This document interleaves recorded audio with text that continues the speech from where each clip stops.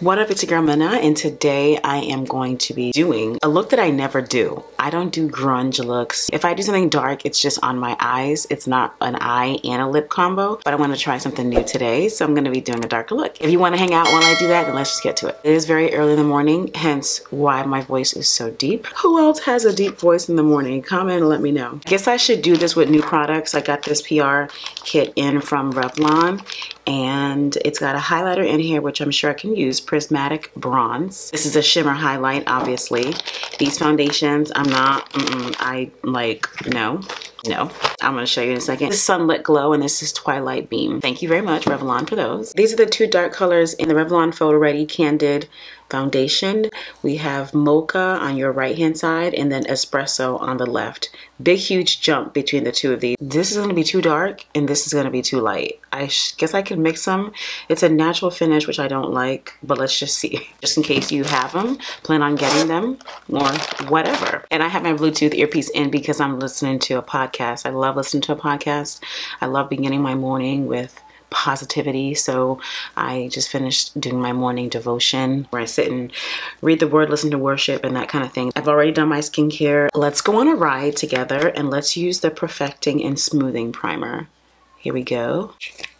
I want to focus on the middle part of my face. It literally just feels like skincare. It feels like I'm putting on some sort of moisturizer. This particular primer is supposed to immediately improve the look of dull, uneven skin while reducing the appearance of lines and wrinkles over time. Okay. So this one is hydrating. It's infused with vitamin B5 and hyaluronic acid. Well, that is definitely hydrating, so that's nice. It's a nice feeling. All right, here is the Natural Finish Photo Ready Candid in the color 560, which we know is already way. Ooh, wow, that is contour dark, okay? But the only other color is 550. And look at this one. This is neutral. Look how gray that is. That's neutral. This even looks neutral too. Let's mix these together. There's no red in here. Well, I am neutral, I suppose.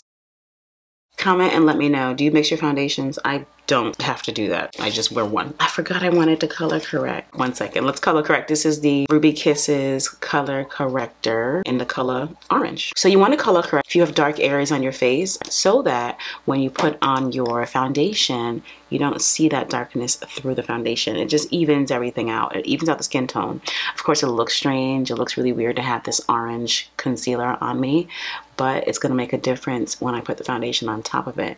And if you use a full coverage foundation, it really shouldn't show that you have orange beneath it. So now, as I'm talking to you, I'm thinking, wait a minute, this isn't a natural finish. I shouldn't have used, no, what? Natural finish ain't gonna go at color correct.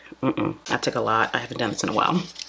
What is going on? Because what happens is if you don't color correct and you put your foundation on and either the foundation's not full coverage enough or the dark spot is too dark, you'll still see it underneath your foundation. And to me, I would just prefer to have a clean, even canvas.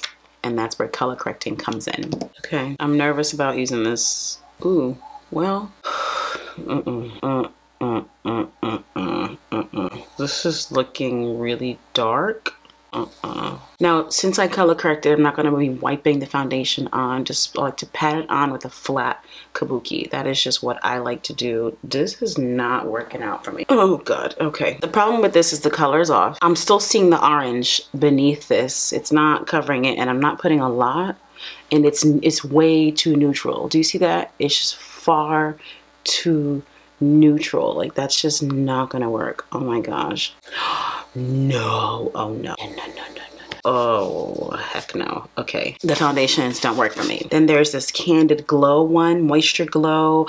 The color is completely off. Apparently it's sheer enough that it could still work, but I don't do light coverage. This is light buildable. I don't do either of those. I do buildable, but I do full coverage straight out the gate. I don't do light anything. It's not gonna work for me. I will try out these shimmer highlighters to see what that's talking about later. Let's color correct and get this foundation on and then move on, because already I've been sitting here for 20 minutes. This is the full coverage matte foundation. This is NYX Can't Stop, Won't Stop in the color Deep Cool. My undertone is neutral, but cool has been working for me lately. Concealer Morphe, this is C4.35, and this is the Morphe sponge. I'm starting on the edge because I want the front to dry a little bit more. This is so smooth. The coverage is so bomb.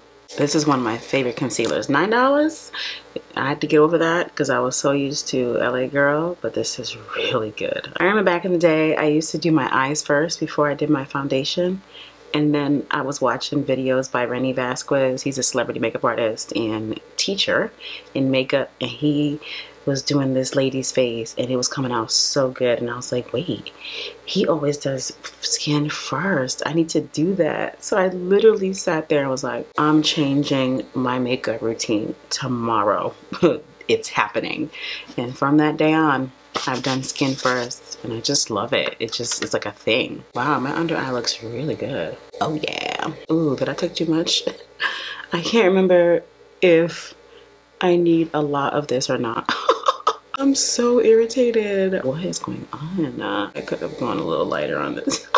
Yo, what are you using for contour right now? And do you ever put too much or too little? What's happening? So with this right here, I'm taking the spot on the sponge that doesn't have any product on it and tapping it so that there's no harsh line right here under my cheek. I do want there to be a contour, but I don't want it to be harsh per se.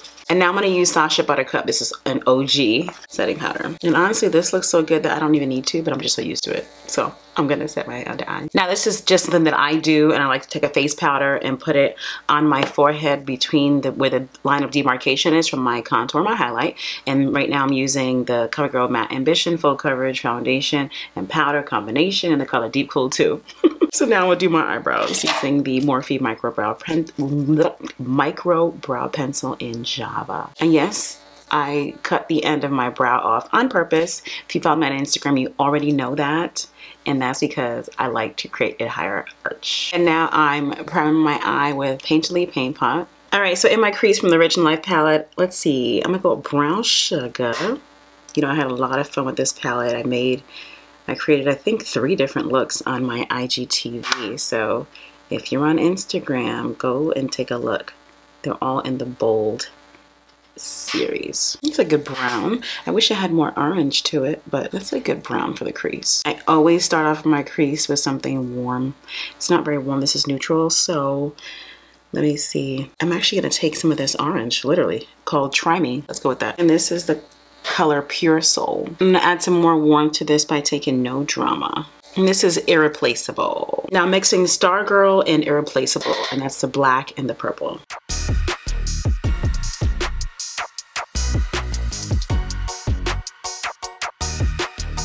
This black is not very black. It's more on the gray side, which is not what I wanted, but it's okay for now. And now I'm gonna put mascara on. I like to do my mascara before I put on my lashes. This is Big Ego from Tarte. All right, so face powder now on the rest of my face. This is just gonna help ensure that nothing looks too crazy, that my highlight isn't too wild, my face is set, not looking greasy.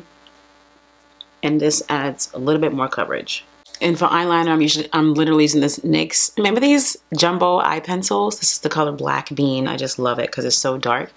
And a key tip is to bring this onto the skin under your eye, because then when I blend it, it's gonna look like a smudged dark under eye situation. And now let's bring some of this purple, like the deeper purples, under my eye.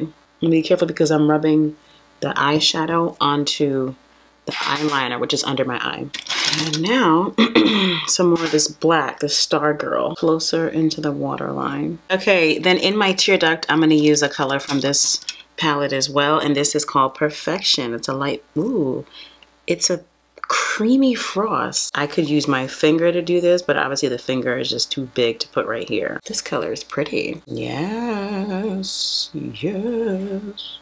Ponde bank. Give them a run, then I give them a run. I'm gonna do my bottom mascara in a second using Superhero. You know that that's what I always use. This one looks really pretty. The Sunlit Glow. I like the design. It looks like sand dunes. It's cute. Wait, what? What is this? Why is there nothing coming out? You have to really work your brush into this in order to see it. Wow, that's this is good for beginners, so you don't accidentally take too much. It's just very soft. Even when I do like this, There's barely anything on my finger. What? And she's been with me for some time. She's always on her best behavior, and I just love it. No, you know, spray and edge and any of that stuff you gotta worry about. I just lay down my edges and throw her on and call it a night. Under eye mascara, this is It Cosmetics Superhero. For my lip, I'm gonna use High Drama from MAC. A color like this really makes my teeth look white. All right, girl, here's the finished look. I haven't done a dark look like this in so long. With the black hair and the black shirt, it is really looking very dark. What do you think about it? Give me a thumbs up, comment below. Do you like that I've done something that I don't do? Do you like a dark look? Do you normally like to wear dark looks like this, like dark hair, dark lip, or either or? What do you like to do? Comment and let me know. If you have any other suggestions, then let me know, girl. And of course, make sure you are following me on Instagram because I'm on there all the time, every day. It's a whole lot of fun. Make sure you comment and subscribe. Make sure you hit the bell notification. Make sure you comment and subscribe, hit the bell. And as always, I'm glad that you're here. Thanks for watching.